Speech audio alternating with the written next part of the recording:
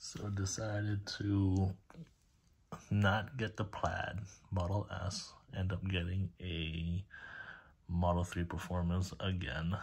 This would actually be our third one. So end up leasing it. So we did a whole application on the app, on the phone. So did a down payment already on the lease.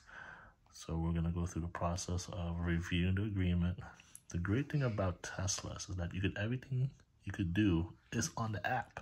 You don't even have to be in front of a salesman anymore, or a finance manager, or them trying to sell you a pitch show. It's just great. One stop on your phone and you're done. Okay, so let me go ahead and review. So it's going to be a 23 Model S.